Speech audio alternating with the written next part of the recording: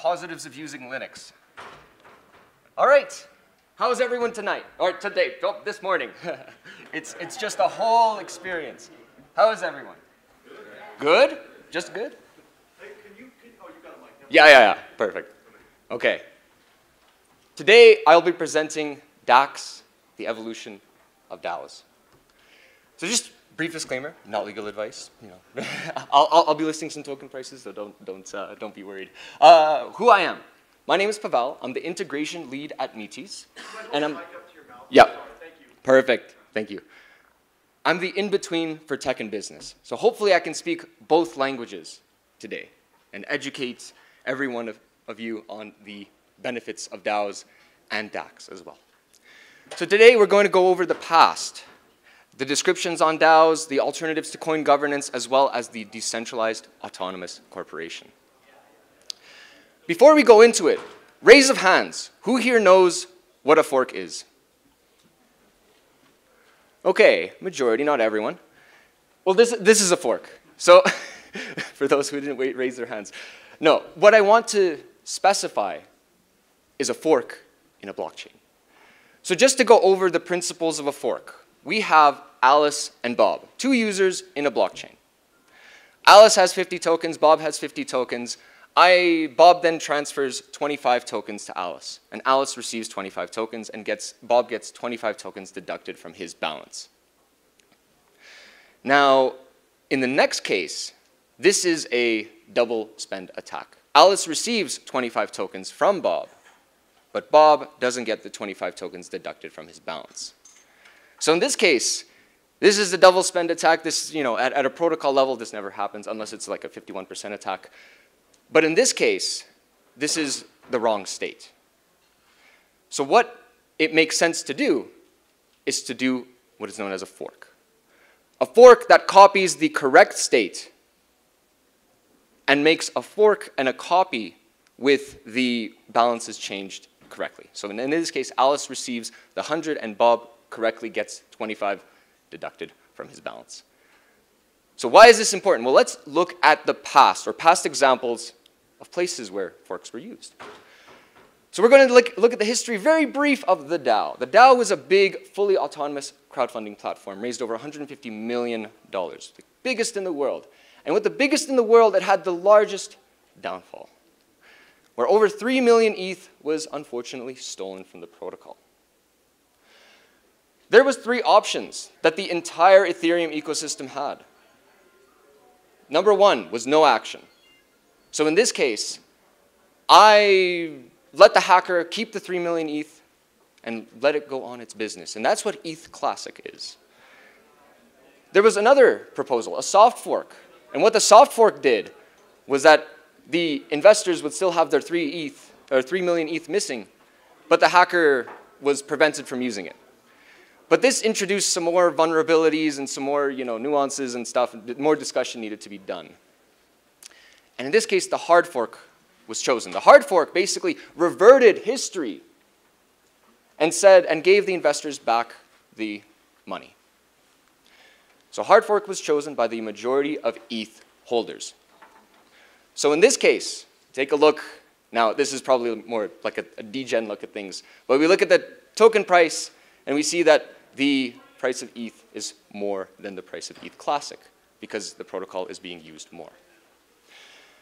Now let's take a look at Steem and Hive. Now Steem is a DPoS blockchain. Don't worry about DPoS. It's a delegated proof of stake. But basically you have things called witnesses. Witnesses can produce blocks. And how they're voted in is they're voted in with tokens.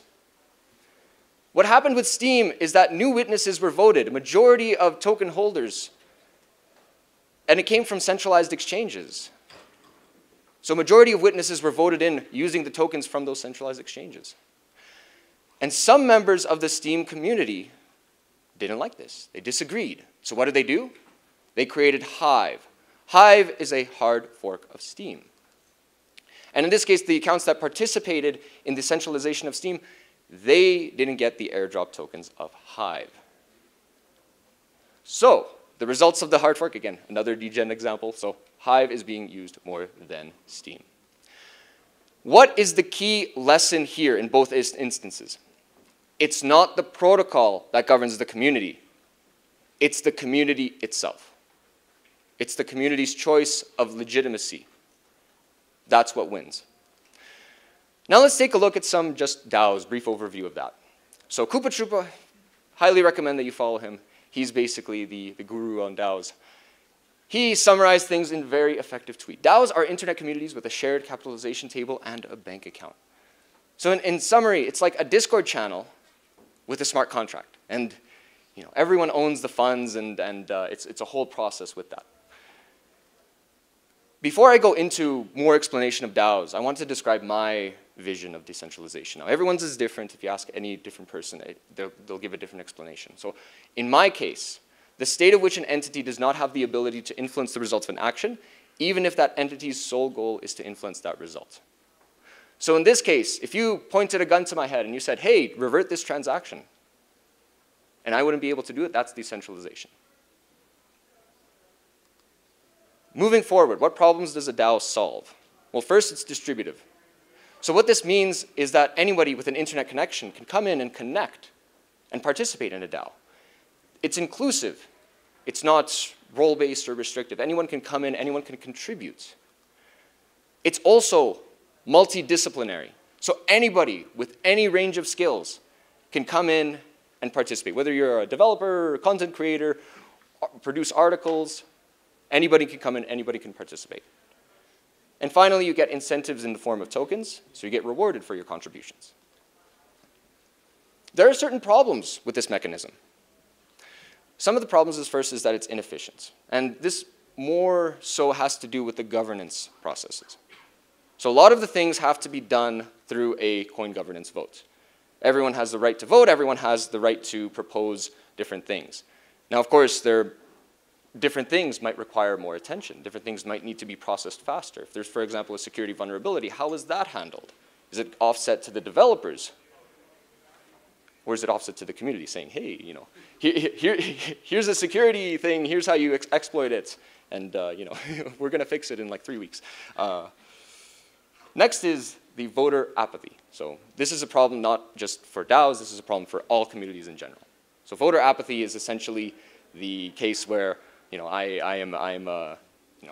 don't participate in the governance process. Either I'm not engaged enough or whatever reason. But in this case, there needs to be a quorum, and sometimes it's not met. And this was seen in the DAO as well.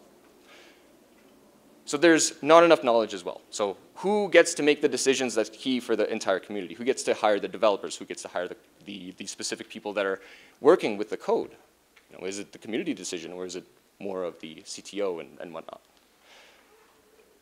There is an alternative to coin governance, and 3 alternatives. So first, I want to mention the power of the protocol. So again, it's not the protocol that governs the community, it's the community itself.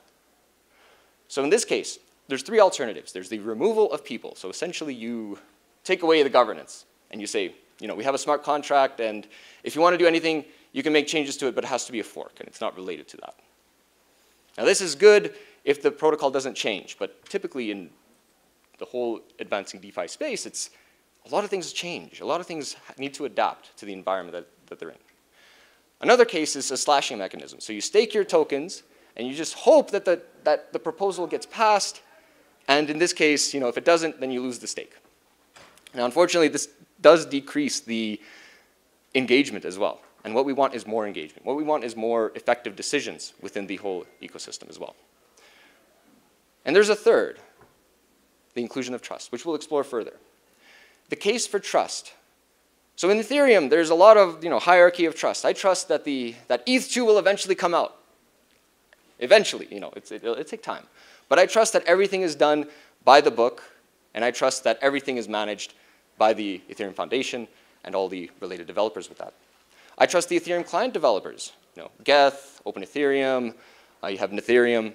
I trust that they've implemented their protocol successfully, and they haven't introduced any type of vulnerabilities. If they do, they say they can patch it, and then notify you later once they fix it. I trust the contract developers. If I don't trust the contract developers, I trust the auditors for the contract developers. And then, the whole ecosystem of trust. I can't go through all of the code and essentially pick out all the vulnerabilities. offload to more responsible people. I trust the miners and validators. Now, of course, this is based off of game theory and token rewards and whatnot. And I trust the users that will use the protocol as well. So there's a whole hierarchy of trust that all, it's like a big pyramid.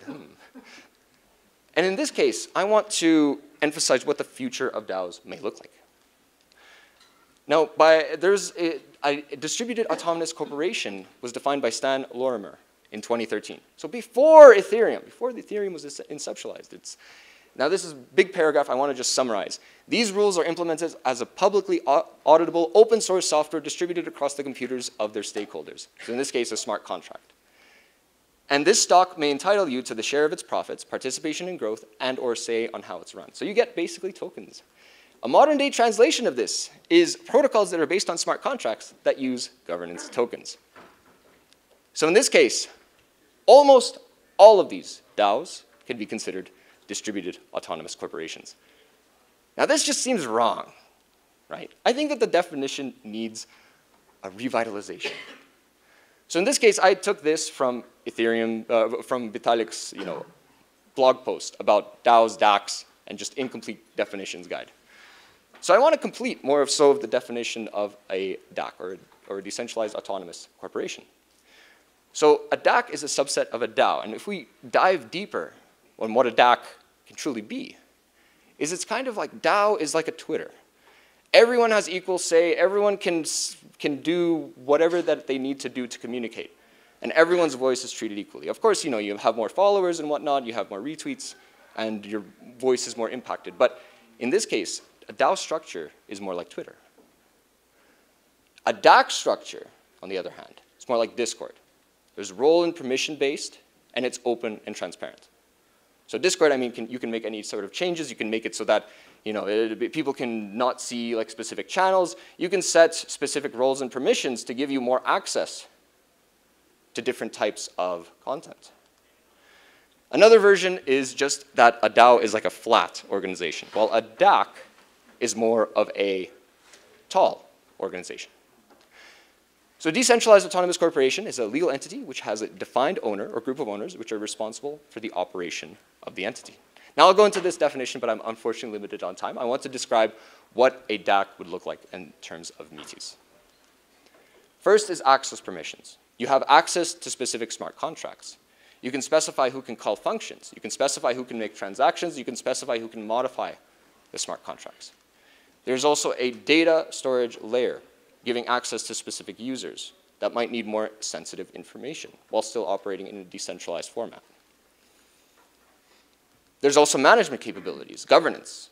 You can assign voting power. You can get to choose how much control you want to give to a specific set of people.